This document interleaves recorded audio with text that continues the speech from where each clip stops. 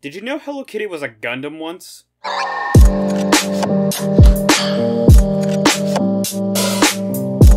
You'd think I'd be making this up, but no, it happened. To those who don't know, Hello Kitty is a Japanese mascot character created by Sanrio, basically Japanese Disney. Outside of that, most people probably know them for their Netflix original anime series, Agretsuko. But we're not here to talk about Office Space for kids, we're talking about Evangelion for kids.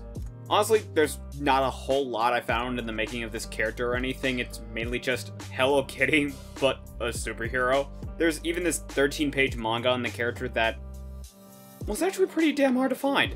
Hell, the manga doesn't even have a Mao page.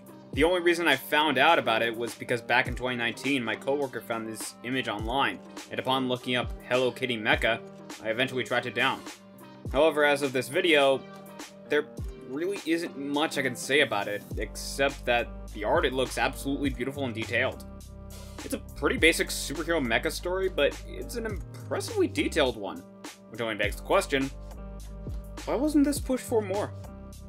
I honestly doubt nobody would be into a more Saturday morning-esque series on this, even if it was just a manga. The argument could be because it's not original enough to be a series, but originality isn't everything when it comes to a successful series. A good example of this is Love After World Domination, a series that basically said, what if Power Rangers, but they dated? If I had to take a wild guess, I'd say that the company just moved on to other stuff, honestly.